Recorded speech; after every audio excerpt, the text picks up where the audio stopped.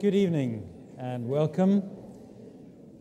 Welcome to our service tonight here at the Tron. It's good to see you, and I hope that you'll be able to stay behind a little after the formal part of the service. There'll be tea and coffee downstairs, opportunity to meet and greet one another and to encourage one another in the Lord's name.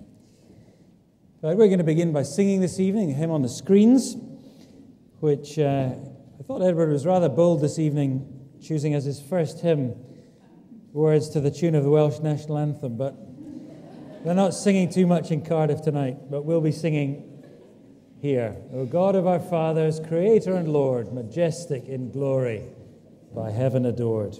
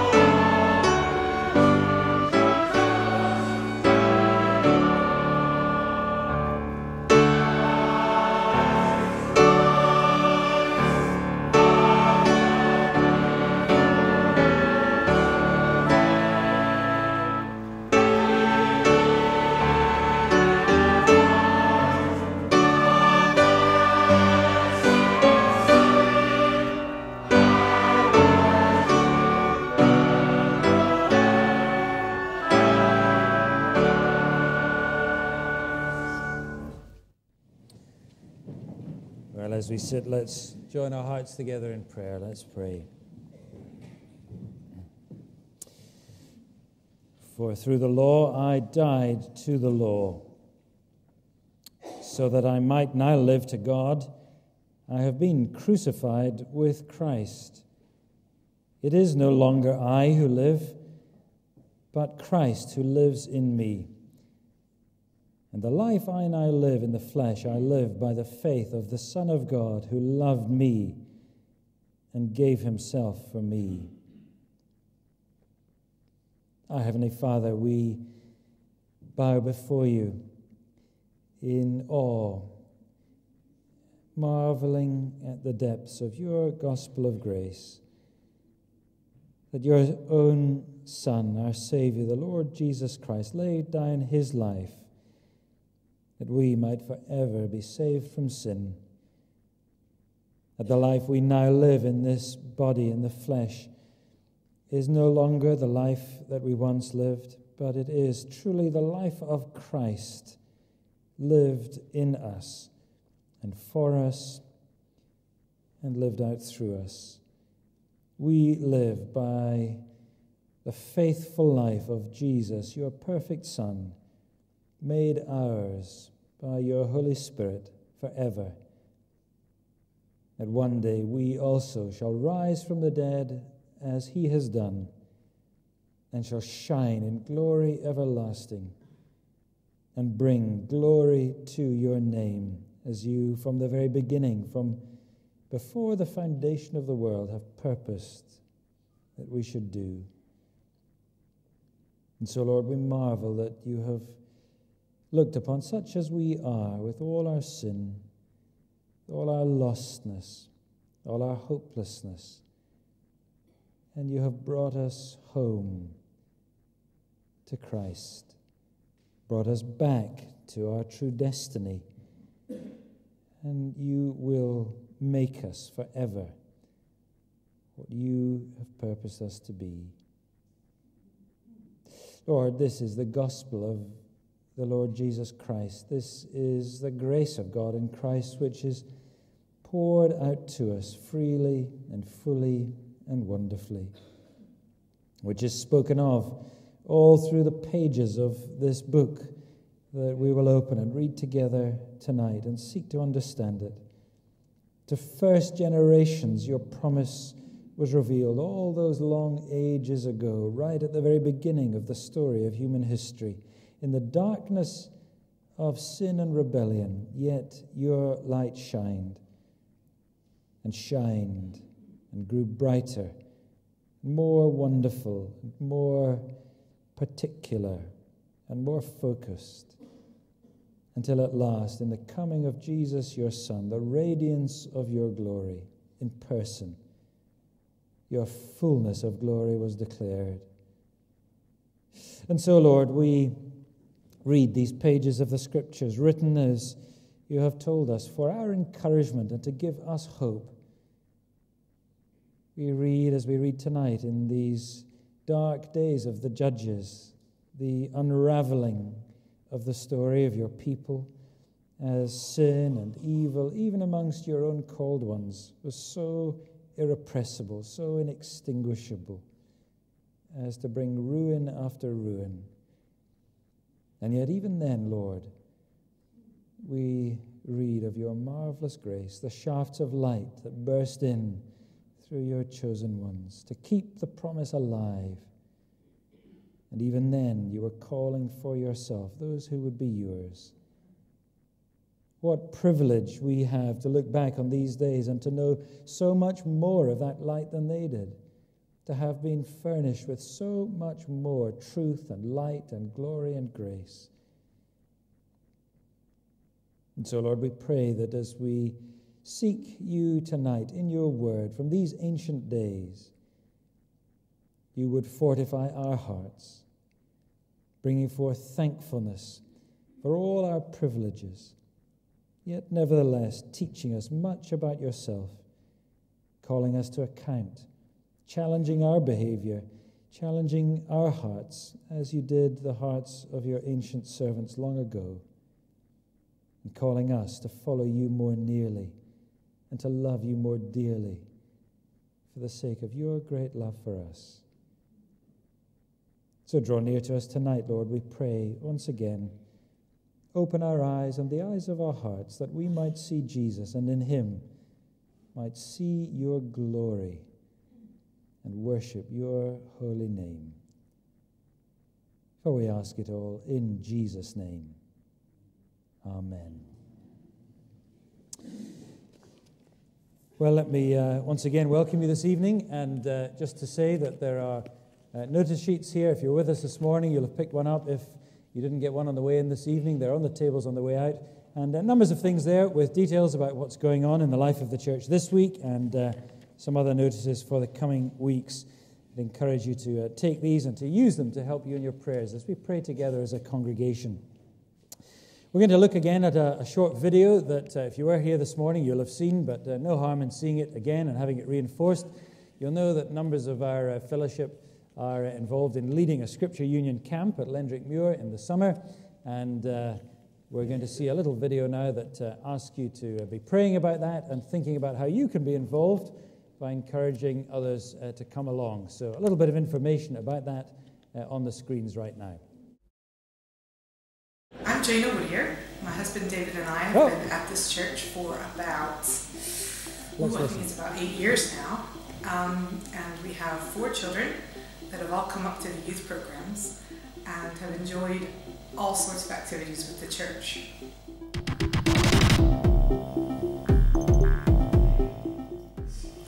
LM6A is a camp run by Scripture Union every year. It's at an outdoor center called Lendrick. It's about an hour away and it is full of activities. They have a pool table, a ping pong table inside, and outside there's a volleyball pitch, there's miniature golf, there's bungee jumping on trampolines, there's climbing, there's all sorts of adventures to be had, from raft building to something simple like crafts. But most of all, the most important thing is that they spend some time each evening learning about the Word of God and from Christians who are there willing to invest in their lives and tell them what Jesus means to them.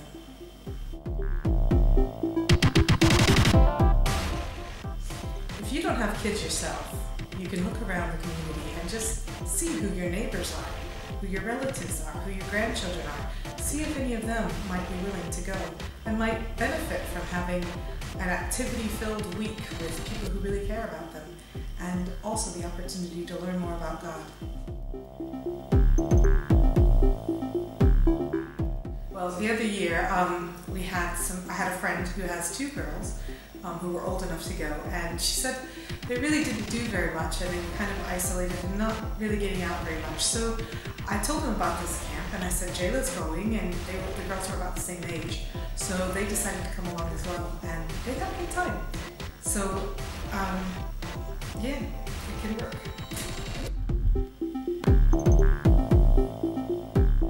Well, there's 2 things you can do. One is just go to the website yourself, the SU website.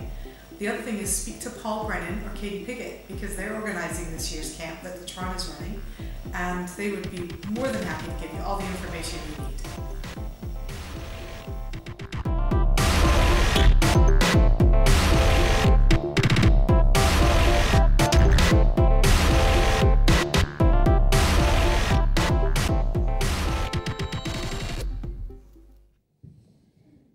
Thank you.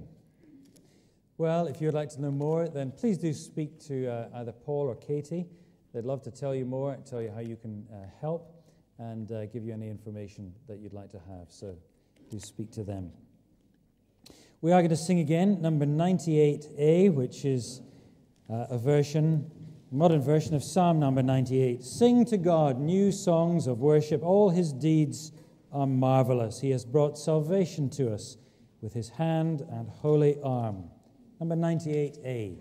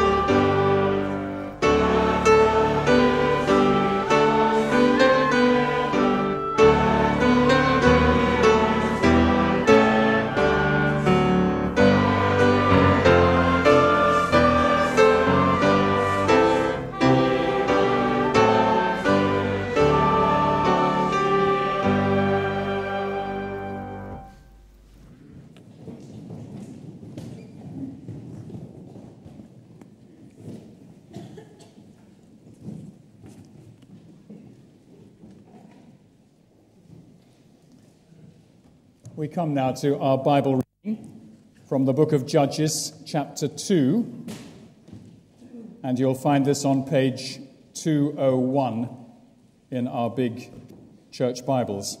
Page 201, Judges chapter 2, and I'm going to read from verse 6 in chapter 2 to verse 6 in chapter 3. While you're finding that, let me just say that you'll see on your seat one of these Old Testament timelines, just a paper version of the thing I produced last week. One or two folk have said they'd like to have a copy of that because it helps to fit everything together. So please do take that away if you would like to, and I trust you will find it helpful. So let us hear the word of the Lord God. Judges chapter 2, verse 6. When Joshua dismissed the people of Israel went each to his inheritance to take possession of the land. And the people served the Lord all the days of Joshua, and all the days of the elders who outlived Joshua, who had seen all the great work that the Lord had done for Israel. And Joshua, the son of Nun, the servant of the Lord, died at the age of 110 years. And they buried him within the boundaries of his inheritance in Timnath-Heres, in the hill country of Ephraim, north of the mountain of Gaash. And all that generation also were gathered to their fathers. And there arose another generation after them, who did not know the Lord, or the work that he had done for Israel. And the people of Israel did what was evil in the sight of the Lord and served the Baals. And they abandoned the Lord, the God of their fathers, who had brought them out of the land of Egypt. They went after other gods from among the gods of the peoples who were around them and bowed down to them. And they provoked the Lord to anger. They abandoned the Lord and served the Baals and the Ashtaroth. So the anger of the Lord was kindled against Israel, and he gave them over to plunderers who plundered them. And he sold them into the hand of their surrounding enemies, so that they could no longer withstand their enemies. Whenever they marched out, the hand of the Lord was against them for harm, as the Lord had warned, and as the Lord had sworn to them. And they were in terrible distress. Then the Lord raised up judges, who saved them out of the hand of those who plundered them. Yet they did not listen to their judges, for they whored after other gods and bowed down to them. They soon turned aside from the way in which their fathers had walked, who had obeyed the commandments of the Lord, and they did not do so. Whenever the Lord raised up judges for them, the Lord was with the judge, and he saved them from the hand of their enemies all the days of the judge. For the Lord was moved to pity by their groaning, because of those who afflicted and oppressed them. But whenever the judge died, they turned back and were more corrupt than their fathers, going after other gods, serving them, and bowing down to them. They did not drop any of their practices or their stubborn ways. So the anger of the Lord was kindled against Israel. And he said, "Because this people have transgressed my covenant that I commanded their fathers, and have not obeyed my voice, I will no longer drive out before them any of the nations that Joshua left when he died, in order to test Israel by them, whether they will take care to walk in the way of the Lord as their fathers did or not." So the Lord left those nations, not driving them out quickly, and he did not give them into the hand of Joshua. Now these are the nations that the Lord left to test Israel by them. That is, all in Israel who had not experienced all the wars in Canaan. It was only in order that the generations of the people of Israel might know war, to teach war to those who had not known it before. These are the nations: the 5 lords of the Philistines, and all the Canaanites and the Sidonians and the Hivites who lived on Mount Lebanon, from Mount Baal Hermon as far as Lebo-Hamath.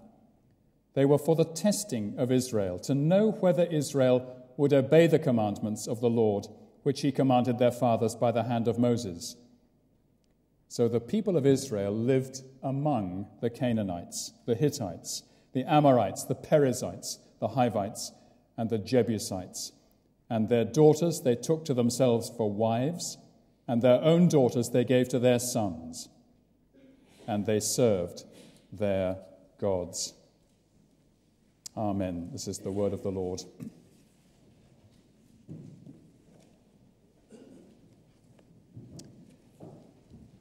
Well, let's turn in our hymn books to number 694. 694. One thing I know, that Christ has healed me, though I was blind, yet now I see. To him I owe, whose love has sealed me, my heart and mind at last set free. The prayer of thanks of a Christian believer. Number 694.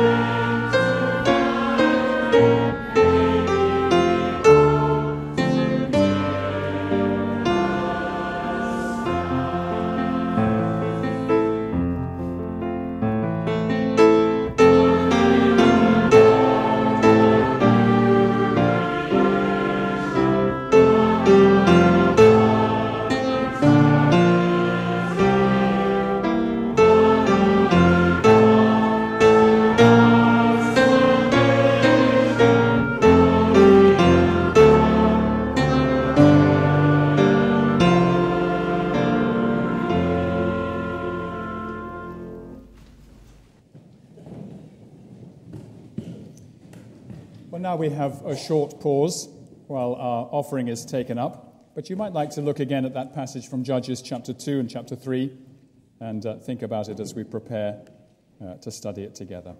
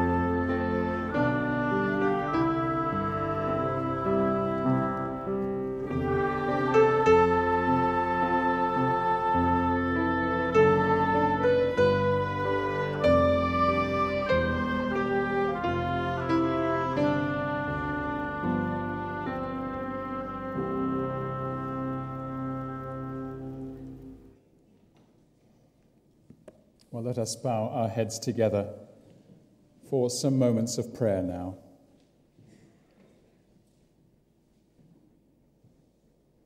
And as we pray, let's thank God for the extraordinary fact of the unity and the existence of the church, those who are bound together with bonds of love and support and care and friendship.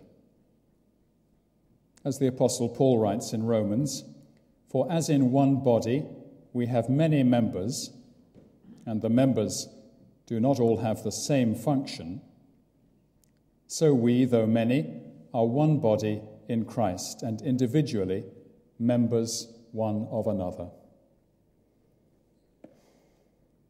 Dear God, our Father, it gives us great joy and humbles us to think of the way that you call to yourself men and women and boys and girls from all sorts of backgrounds and lives, as well as all the nations and languages of the world.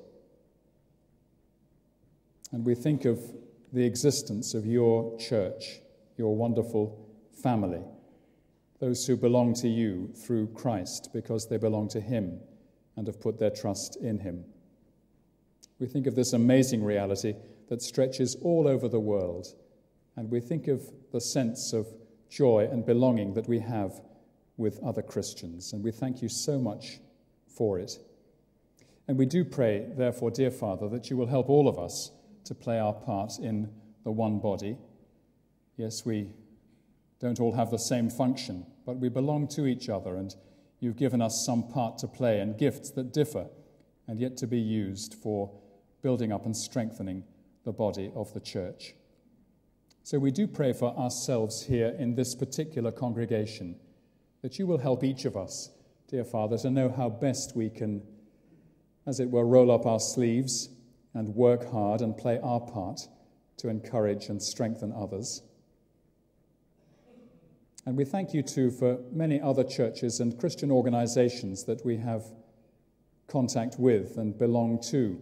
We think, for example, of the Lendrick Muir camps, and Jana and the others who go there and lead, and our young people. And we thank you so much for these opportunities, and do pray that even now, while preparations are being made for summer camps and house parties, you will strengthen those who are serving you there.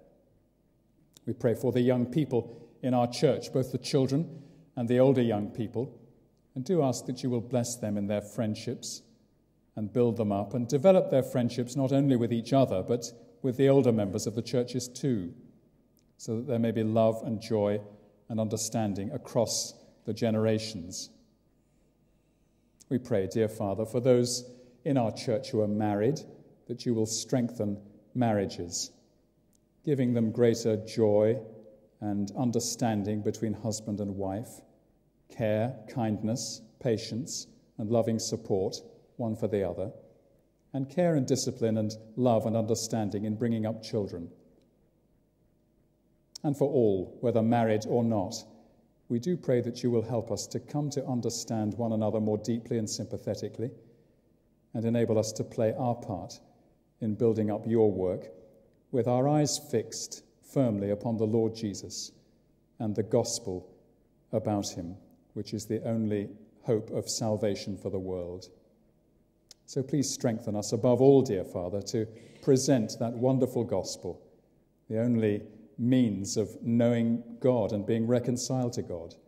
And we pray that our churches and many other churches may fix our focus and our sights on serving the gospel. And we pray for your rich blessing upon all that is done in the name of Christ. And in his name we ask it. Amen.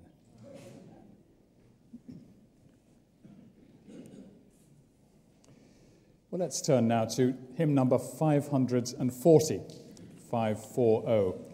Revive your church, O Lord.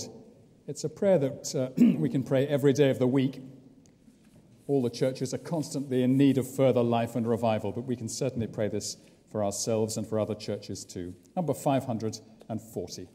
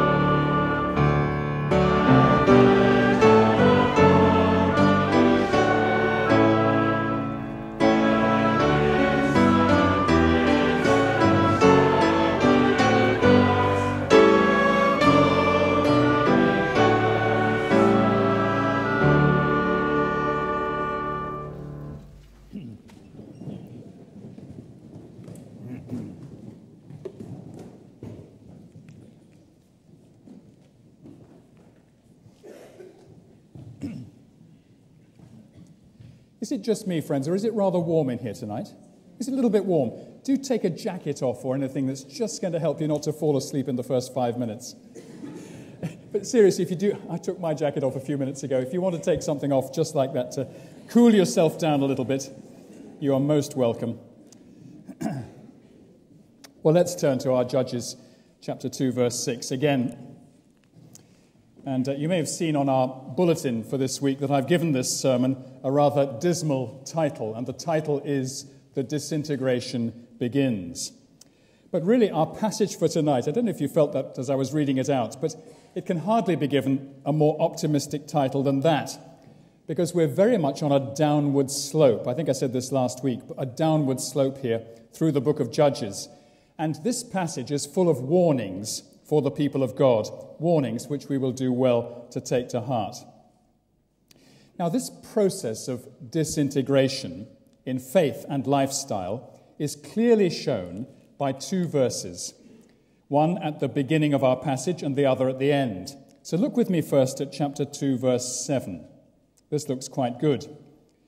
And the people served the Lord all the days of Joshua. But now turn over and look at chapter 3, verse 6, at the end of the verse. And they, that is the people of Israel, served their gods, that is the gods of the Canaanites that they had not expelled from the promised land. So do you see what's happened between chapter 2, verse 7 and chapter 3, verse 6?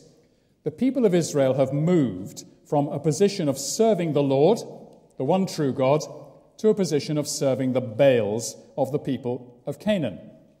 So what can have happened to cause such a terrible disintegration? What I want to do tonight is to try to plot the course of that change and decline, which took place in a very short time, only a generation or so, 20 or 30 years. And let's bear in mind, as we wend our painful way through these paragraphs, that one of God's purposes in including the book of Judges in the canon of Scripture is to warn his contemporary people like us, the church, because similar declines and disintegrations can take place in any generation.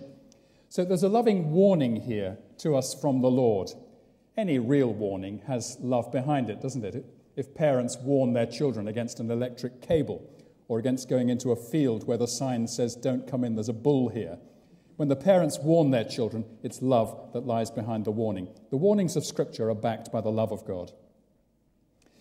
Now, this whole passage from chapter 2, verse 6 to chapter 3, verse 6 really serves as a summary of the contents of the whole book of Judges. And let me illustrate the function of this passage like this. Imagine you're going out for a day at the zoo with your friends and your family. And you get to the zoo gates, and you go up to the little turnstile place, the office, and you pay your eye-watering attendance fee at the office. And the smiling attendant, who's just emptied your wallet, then gives you a folded-over leaflet, which proves to be a map of the zoo. So you spread out the leaflet, and it tells you where you're going.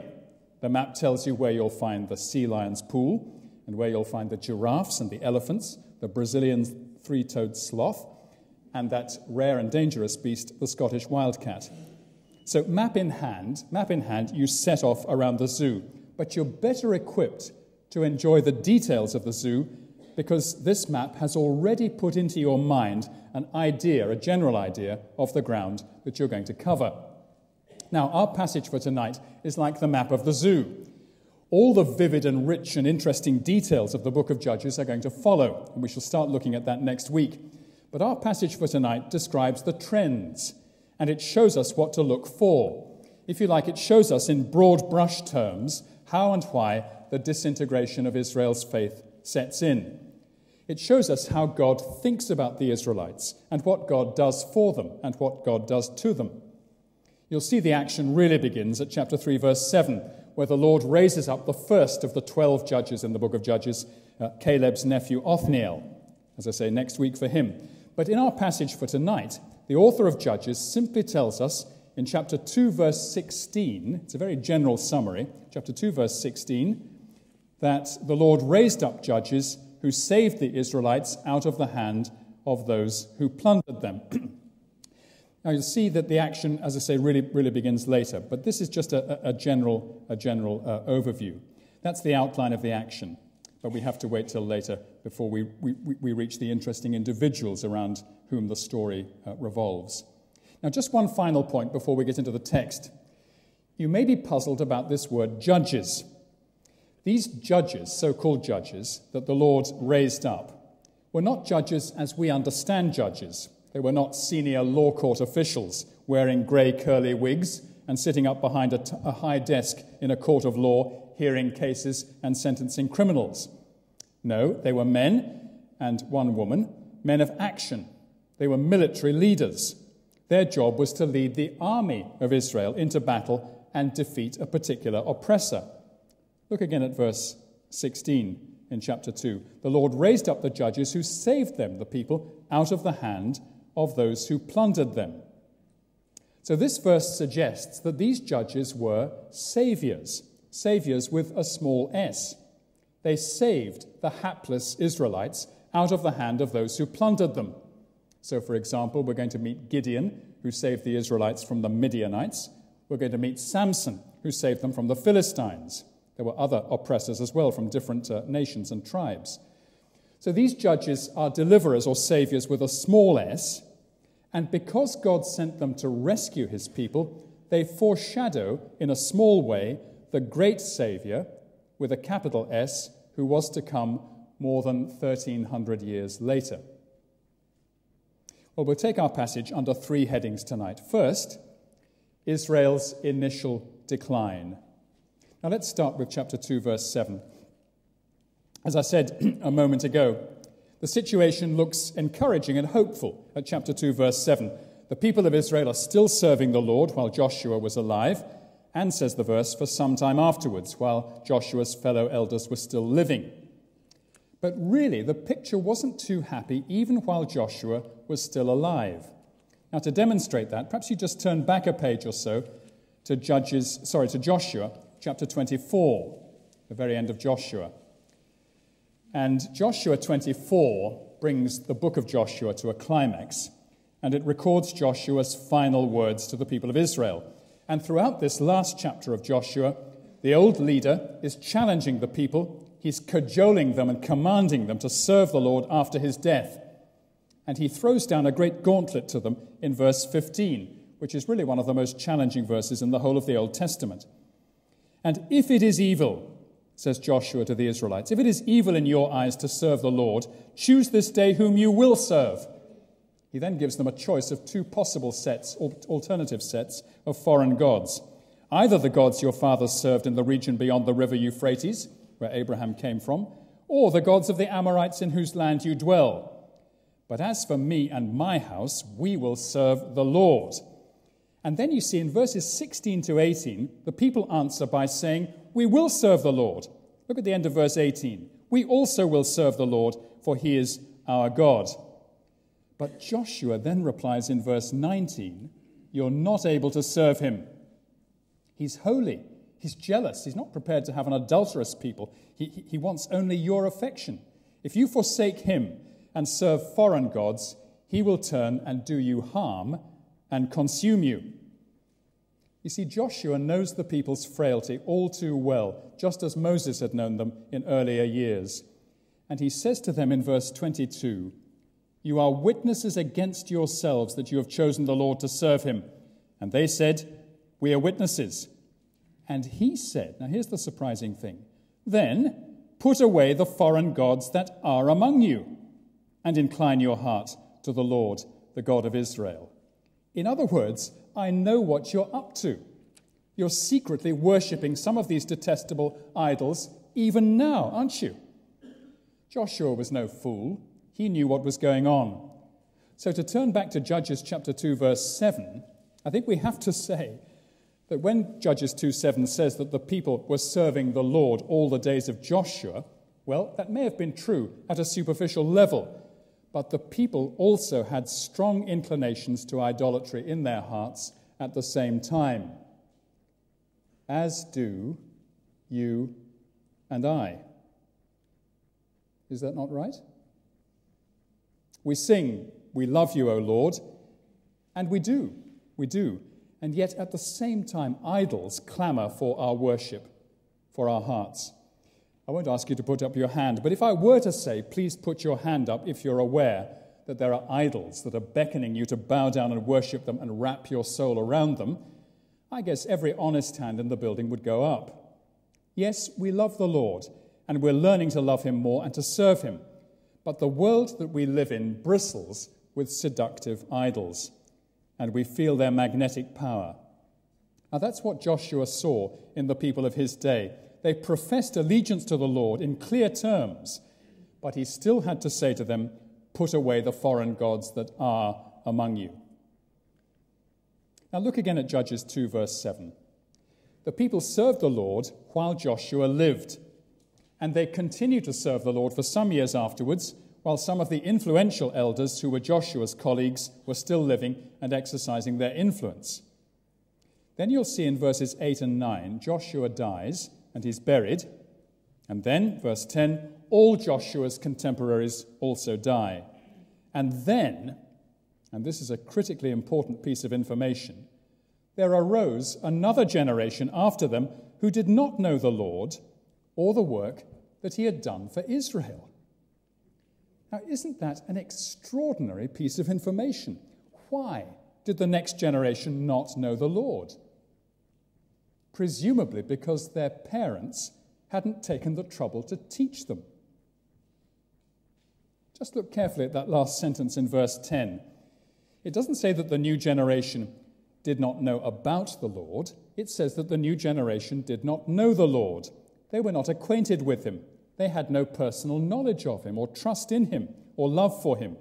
No doubt they knew certain things about him. They would have seen their parents gathering for worship and offering sacrifices and singing and so on. But somehow their parents had not introduced them to the Lord so that they should be his friends and servants. Even though they knew certain things about him, they were strangers to him. And verse 10 says that not only did they not know him, they also did not know the work that he had done for Israel. For example, the crossing of the dry river bed of the Jordan, the miraculous fall of the walls of Jericho. And they would have heard of these things, but I guess they'd heard of them as if they were ancient history, but they had no real experience of the power of God. Now, there's a clear lesson for us, isn't there? And that is that one of the great responsibilities of Christian parents is to teach their children to know the Lord. Now, friends, let me say this to younger ones who perhaps are not yet married and don't yet have any children. Having a family is rather like having an earthquake. It's an experience that profoundly rearranges your life. And when a young couple, and I can still remember this, when a young couple have their first baby and they get home from the hospital, they look at each other rather dumbstruck and they say, what do we do now? Where do we go from here? Nappies, cot blankets, nappy rash ointment, read the right books, breast is best and all that kind of thing, get a car seat that fits the child and fits the car, fend off over-anxious granny, and, says young father to young mother, we've got to teach this little scrap of humanity to know the Lord. Otherwise, he will be serving the Baals and the Ashtaroth, or the modern equivalent.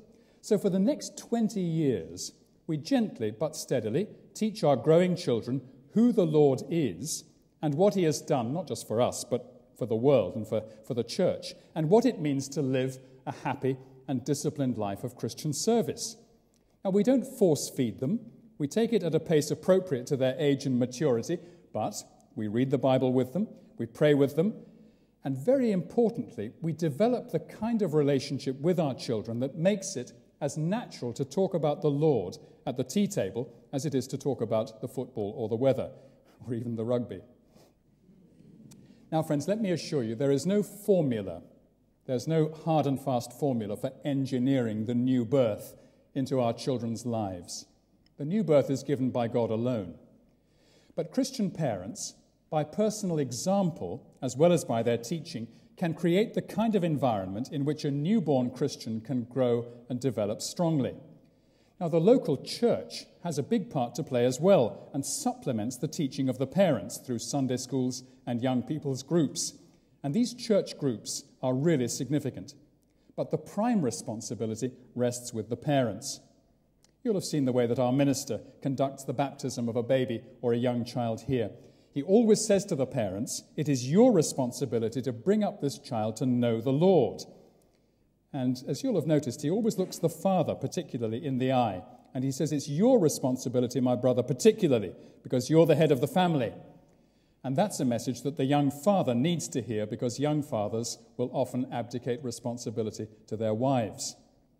But the manliness of a Christian man is partly expressed in his willingness to step up to the plate and decide that he is going to do everything in his power to make sure that his children do not end up serving the idols of the world. Now, it's no accident in Judges 2 that what we read in verse 11 follows straight on from what we read in verse 10. Verse 10, another generation after them arose who did not know the Lord or the work that he'd done for Israel. And what happens next? And the people of Israel did what was evil in the sight of the Lord, and they served the Baals. So if the new generation are not lovingly taught what it means to know the Lord, the Baals are lying in wait for them, and they will quickly snare them. So there's the first thing, the initial decline. Now this leads me on to our second heading, which is Israel's addiction to Baal. We have to ask why Baal and Baalism were so attractive. Why did the Israelites forsake the great, wonderful God, the God of the Exodus, the God of Abraham? Why did they go running after Baal? Or as verse 13 puts it, the Baals and the Ashtaroth. Well, let me say a little bit about Baal and Baalism. People have always thought that it's rather important to eat, which it is. And if you're going to eat, it's important to have good soil and good seed to put into the soil. And if you're going to supplement your vegetarian diet with roast lamb and braised beef and goat cutlet, you've got to have good livestock. You've got to have strong rams with broad chests and width across the shoulders and the rear end. You've got to have bulls with long, straight backs. You've got to have active billy goats. And, of course, you've got to have ewes and cows and nanny goats that milk well and produce good young stock. Vigor, vitality, virility, fertility. Without those things in livestock farming and arable farming, we're not going to eat well. Now, the pagan Canaanites worshipped Baal, and the word Baal means master or lord. And the Canaanites conceived of Baal as the god of storm and fertility. But this is how the Canaanites thought that Baal worked. Baal had a female counterpart or consort in their way of thinking. Baal was male, and his consort was Ashtaroth or Astarte. And the Canaanites thought that Baal and Ashtaroth had to be engaging in a great deal of what you might call marital activity if the ground was to be productive and the farm animals were to bring forth plenty of strong young animals. I'm trying to put this as delicately as I can because I realize that we're British and rather coy, but we need to understand what was going on here. Now, the essence of pagan religion is that you have to coerce and manipulate the gods in order to get the desired result. The essence of true Bible faith is quite different. It is that you trust God and you obey him. But the pagan worshipper has to manipulate his deities. So how were the worshippers of Baal and Ashtaroth going to persuade Baal and his consort to engage in regular sexual activity? That was the question. Answer: the worshippers must engage in such regular activity themselves. So the conscientious Baal-worshipping man would regularly visit a holy, in inverted commas, shrine of Baal, where he would spend time with a sacred shrine prostitute, engaging in the requisite activity, so that Baal and Ashtaroth should look down from their lofty residence, that they should see the conscientious worshipper in bed with the sacred prostitute, and thus be reminded of what they ought to be doing up there in their celestial bedroom. So Baalism was both orgiastic, it produced orgies, and it was manipulative.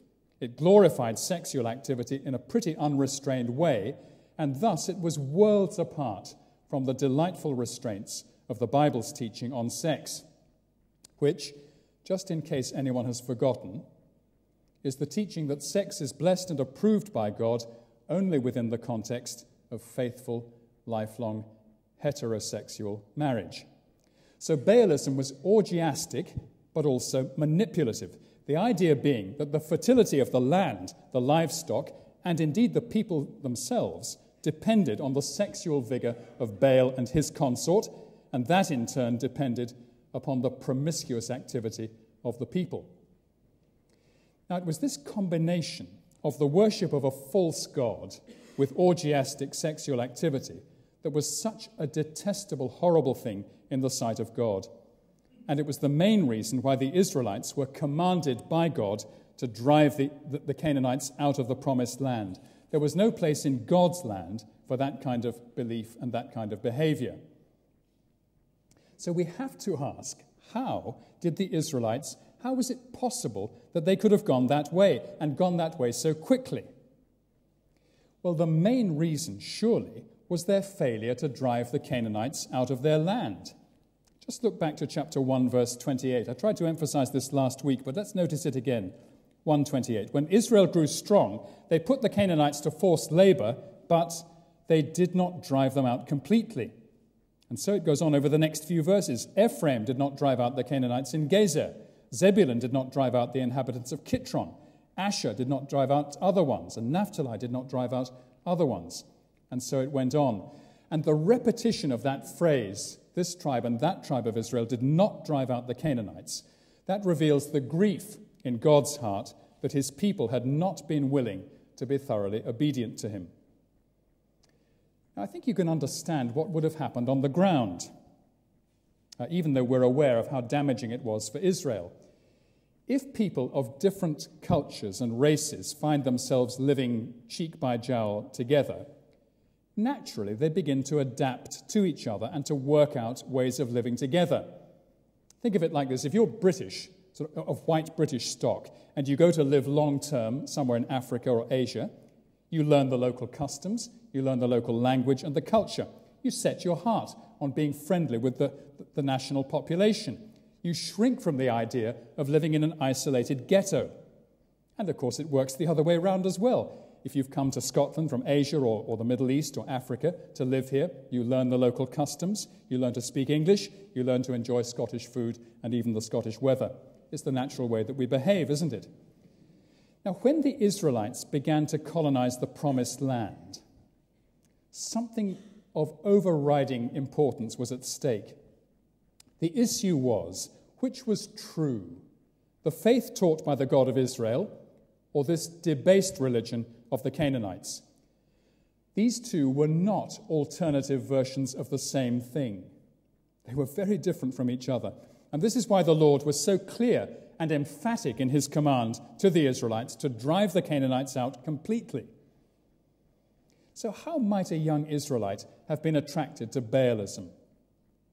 Well, just imagine a young Hebrew farmer becoming friendly with his Canaanite neighbor, who's also a young farmer. They want to be friendly to each other. They don't want to be standoffish. And the Canaanite farmer says to the young Hebrew, "I know a bit about your God, Yahweh. I've heard about the walls of water standing up at the Red Sea. I've heard about the crossing of the River Jordan. I have no objection to your Yahweh. But you know, here in Canaan, we do things rather differently. We've learned a lot over the years about the rhythms of nature. We've developed quite an understanding, really quite a theology of crops and livestock and how everything works together in the best way. I'll tell you what, Barak, we're having a celebration tomorrow up on the hills at our little shrine. Why don't you and I meet together after tea, maybe at 7 o'clock, and I'll take you up and I'll show you what we do. I can see you're a young man with red blood in your veins. I think I can promise you an experience of worship that you'd really rather enjoy." So the young Hebrew goes, and he quickly falls into the snare. He's been unwilling to obey God to drive the Canaanites out of the land, and he pays a terrible price for his disobedience. He gets hooked. Now, what can we people learn from all this? our situation is different from that of the ancient Israelites in one respect, and that is that we have no command to drive non-Christian people out of our country. Our orders from heaven are not to drive them out, but lovingly to bring the gospel of Christ to those who are not Christians in our country. But we're in exactly the same position as the ancient Israelites when it comes to God's commands to us to set our hearts firmly against the idols of the world. And our command from God is to set our hearts against them with resolve and determination. Christians are committed to the lifelong development of the practice of rejecting idols. It's a lifelong thing, reject the idols. Not everything that the non-Christian world promotes and values is wrong in the sight of God. There are babies in the bathwater. So, for example, our society is much better, I think, than it was 50 years ago at providing for disabled people. There's a better level of understanding of mental illness, for which we can be very thankful, as well as a physical disability. We can welcome trends of that kind. But much of what the modern world values is both godless and dehumanizing. And we must not only set ourselves against idols on the personal level, but we also need to offer non-Christian society a critique of its idols. We need to make our voice heard in public places, in Parliament, if any of you get the chance to be in there one day, in the media, in the universities and colleges and at school. In our evangelism, therefore, we not only say, Christ is wonderful, therefore come to Christ, we also say to people, your idols are pathetic and dehumanizing, therefore come to Christ. You see, our evangelism entails not only a true portrayal of Christ, but also an opening of the can that contains the idols, so that people can look into the can and see that it's really full of worms. So Judges 2 verse 11 is a warning to us to avoid the Baals like the plague. It's a shocking warning that if the people of Israel, these people whose parents had known the Lord and had seen his great and mighty works, if they could fall into idolatry, we of course can go the same way. And it would happen to us simply because we had never resolved in our hearts to have no truck with the idols of our age. Just notice the verbs that the author of Judges uses in order to convey the shame and horror of the Israelites' behavior. Chapter 2, verse 11, they served, they became servants of the Baals. Verse 12, they abandoned the Lord. They went after other gods. They provoked the Lord to anger. Verse 13, again, they abandoned the Lord and served the Baals. And look at verse 17. That's a particularly horrible one. They whored after other gods. In other words, they were like debauched young men running into a brothel, panting for satisfaction. They became addicted to Baal, so that Baal was really in their blood, in their DNA. Idolatry is addictive. It coarsens and dehumanizes people.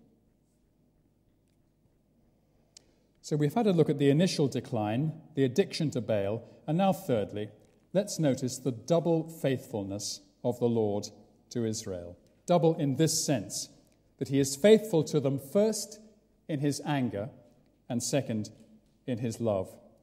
Now let's see his faithful anger first in verse 14.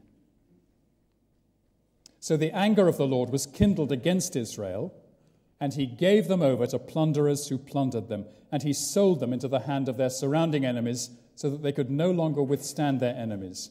Whenever they marched out, that means marched out to battle, the hand of the Lord was against them for harm, as the Lord had warned, and as the Lord had sworn to them, and they were in terrible distress. And just think of those phrases in verse 15. The Lord had warned them, and the Lord had sworn to them. Now, the Lord had given them solemn warnings back in the book of Deuteronomy, that if they were to disobey him, if they were to start worshipping false gods, there would be dire consequences. Now, we won't turn this up now, but it's all spelt out in Deuteronomy chapter 28, that disease, destitution, defeat, disaster, and disgrace would all come to them thick and fast if they turned away from the Lord and turned away from the law of Moses. The Lord was not to be trifled with, either then or now. and the Lord makes no idle threats. So what happens to the Israelites here in verse 14 is not just that plunderers came and plundered them. It's much worse. The truth is that the Lord gave them over to plunderers. And look at the next sentence. He sold them into the hand of their surrounding enemies so that they could no longer withstand their enemies. It was God who allowed them, in fact, who caused them to be defeated and ground down and made miserable. And did you notice that extraordinary statement in the middle of verse 15, that the hand of the Lord, their God, was against them for harm? Can that really be true? Has God changed sides? Can the God of Israel be fighting against Israel? Yes, at this point, because he's faithful to his anger. He promised them that he would come against them like this if they turned away from him. And he's true to himself. He's true to his promise. And the New Testament assures us that he is still like this, that his anger will be revealed at the day of judgment, and indeed is being revealed even now, as Paul puts it in Romans chapter 1, against all those who embrace idols and suppress the truth about him. Is it astonishing that God should do as he said he would? It would be astonishing if he didn't act in line with his promises to Israel. But let's notice also that God is faithful to his love for Israel, because he had promised his love also to them. Back in Exodus chapter 6, he had said to Israel through Moses, "I will take you to be my people, and I will be your God. I will bring you into the land that I swore to give to Abraham, to Isaac, and to Jacob. I will give it to you for a possession." And it's this committed, covenanted love that the Lord is showing in Judges 2, verse 16 and following. Just as it was the Lord who gave Israel over to the plunderers in verse 14, it is the Lord who raises up the judges in verse 16 to save the people out of the hand of their plunderers. Verse 17 says that they soon turned aside from the Lord after they'd been rescued. And verse 19 makes the same point even more strongly. But God had covenanted his love to them, and he was surely and certainly going to keep his promise to be their God. And verse 18 shows us the motivation of the Lord's heart in all this. Why did he keep on rescuing his disobedient people? There it is, do you see, in verse 18. For the Lord was moved to pity by their groaning because of those who afflicted and oppressed them. And that sentence is a very strong echo of the words at the end of Exodus chapter 2, where we read that God heard the groaning of the Israelites when they were in slavery in Egypt. And he remembered his covenant, and he saw them, and he knew their dreadful plight. The Lord loved Israel with a passion and a devotion that went right to the heart of his being. So he is faithful to his anger and faithful to his love. And we might add this, another astonishing feature of his treatment of his rebellious Israelites, and that is his sheer patience with them. You would think, wouldn't you, that the Lord had had quite enough of their rebelliousness by now. He raised up judges, verse 16, to save them, and yet, verse 17, they did not listen to their judges. Then verse 19, whenever a particular judge died, they turned back and were more corrupt even than their fathers. So the disintegration got even deeper. And you'd have thought that the Lord on that day might have written right across the page of his diary, "Today, Project Israel is ended, abandoned, finished." But no, he doesn't take the covenant and tear it into 1,000 pieces and drop it into his dustbin. In his astonishing patience, he then places Israel under extended probation in order to test them. Did you notice how that verb comes 3 times in this passage? Verse 22, to test Israel. Then chapter 3, verse 1, the same phrase, to test them. And chapter 3, verse 4, for the testing of Israel. And the way that the Lord tests Israel is by leaving the Canaanite nations amongst them.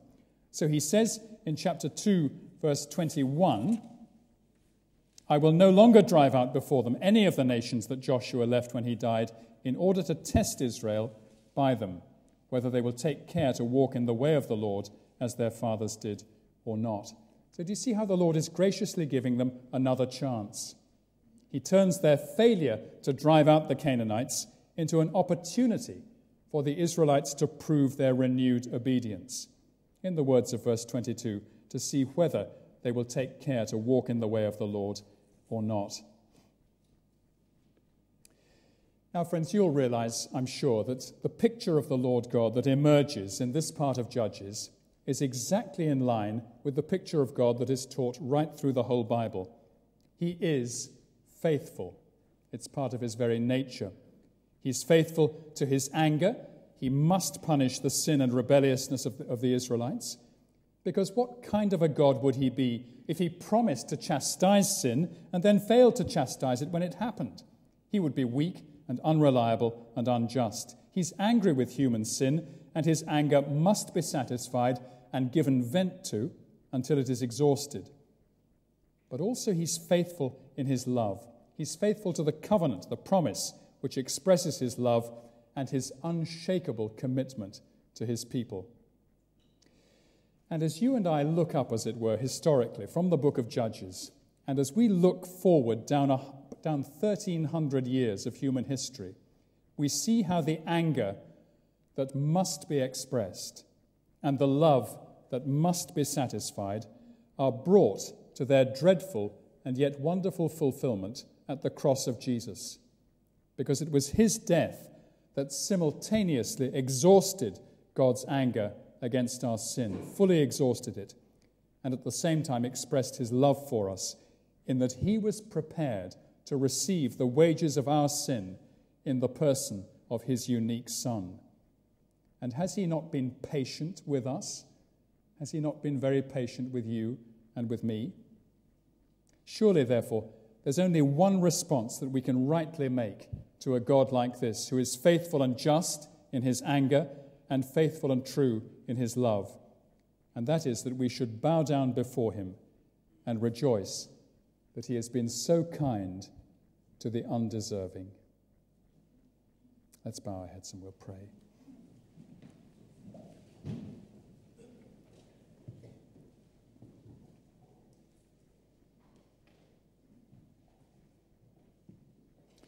Dear God, our Father, may it never be true of us that we take for granted the patience and kindness that you have shown to sinful people.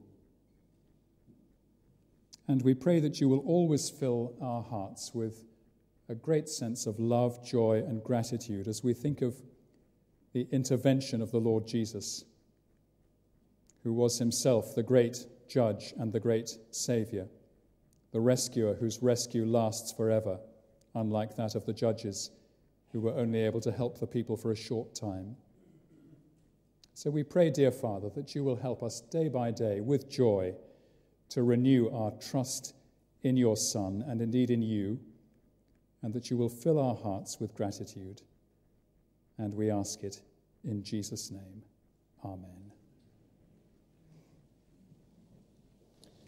Amen. Well, let's sing together as we finish hymn number 199, The God of Abraham Praise.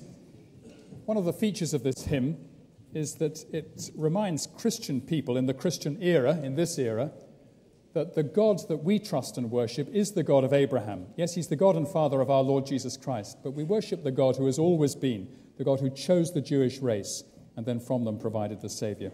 So we join together with, you might say, the church before Christ as well as the church after Christ as we praise God in this hymn. Number 199.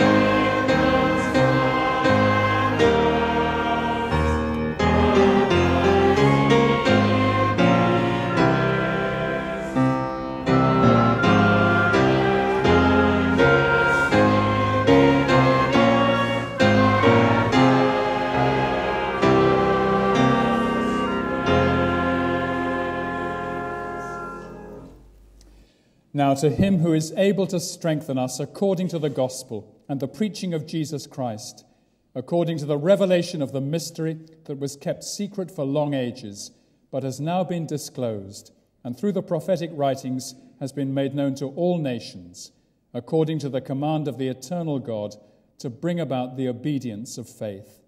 To the only wise God be glory for evermore, through Jesus Christ. Amen.